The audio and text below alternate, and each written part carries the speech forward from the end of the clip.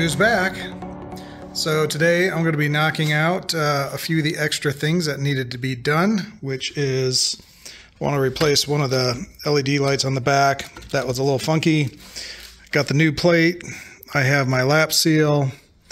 Got to scrape off all the dry rotted lap seal that's up there and then reposition that with the new stuff. So just a few nuances. That's what I'm going to be trying to do. We'll see what happens. All right, so I successfully changed this out. So this has running lights and brake lights on it, and that is working. And I changed out my driver's license light the other day, and I noticed that my parking lights or whatever weren't working, and turns out I blew a fuse. So pop the fuse in, everything's working now.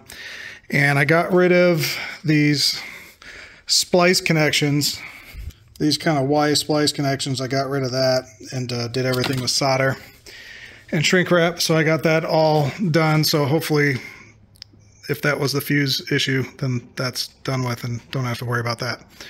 So I think next we're going to take a look at the top and we're going to see what it's going to take to remove some of this old lap seal. All right, so here's the lap seal going down the whole trailer, also around the little vent, and you can just see that this is just comes right off. It's just kind of falling apart. It's a little mushy right there from water sitting there, so we're gonna go ahead and remove all that. I might wait until tomorrow morning when it's nice and cool, because it's getting a little toasty up here. But yeah, we need to clean this up and get this all sealed up correctly.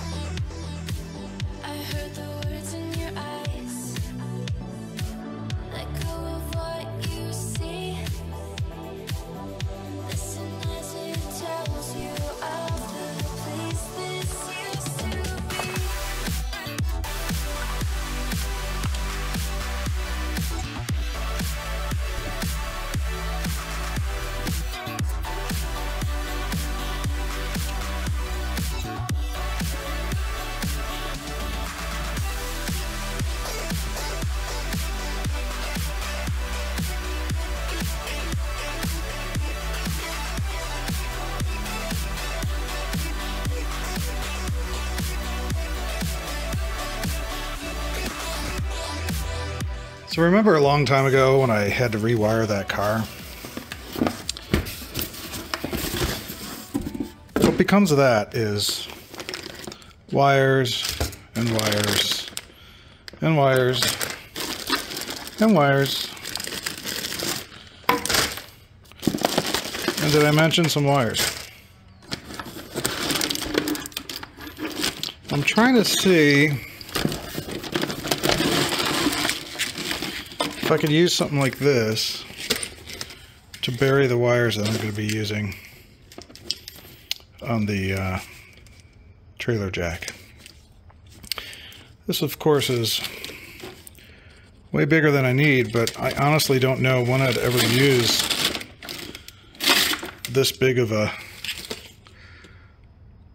thing. So we'll see what options I have here, but see if we could put that on. It's kind of big, and honestly it's probably not the right stuff really to use. I kind of like this idea of the soft. Maybe just get some long shrink wrap, shove the whole thing in there, heat it down, cinch it down if you will. So I'm going to probably at least test this, get it wired up, make sure it's all good, and then start over. Of course it's Sunday, so I don't have access to shrink wrap, but we'll double check that. It's only one or two cool places in town that I could actually get that stuff in long, like 4 foot, 6 foot lengths. So we'll see what we come up with.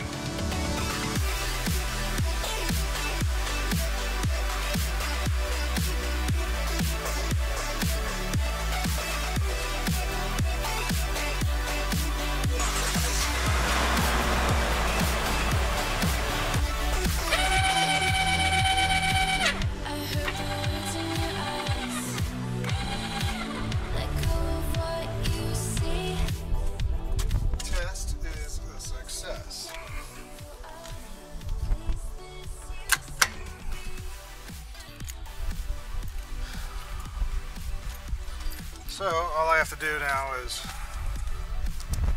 get the shrink wrap, which I'm out of shrink wrap, so I need to get some anyways. There we go.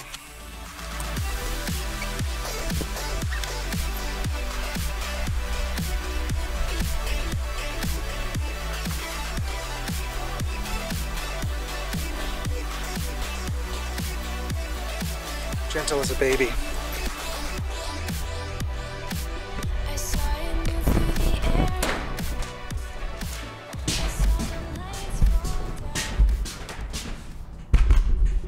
I was missing this, $3.95, and a 8/32 Allen 3/4 inch.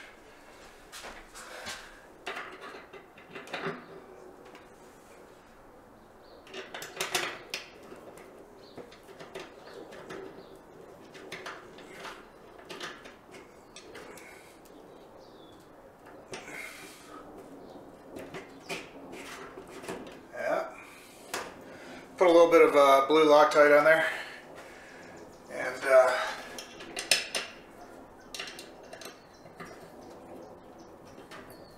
we're ready to go. So we got our handle, we got our pins.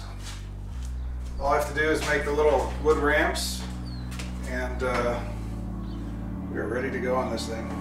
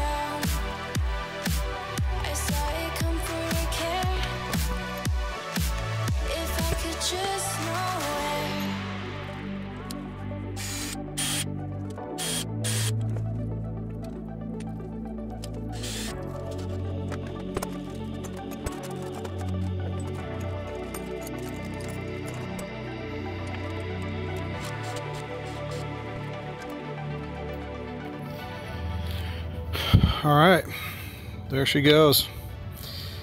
Everything measured out, ready to go.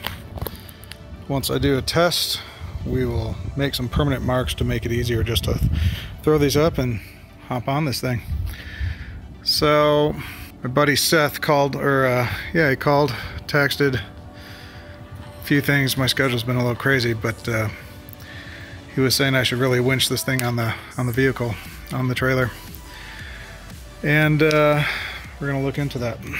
So there's not really any places to hook up on this car, so that's my biggest issue, is with all the fiberglass on the front, might not be anywhere to grab. So we will see. But in any case, this is officially done except for the electrical stuff. We'll get to that tomorrow, and then we'll call it a day on this puppy.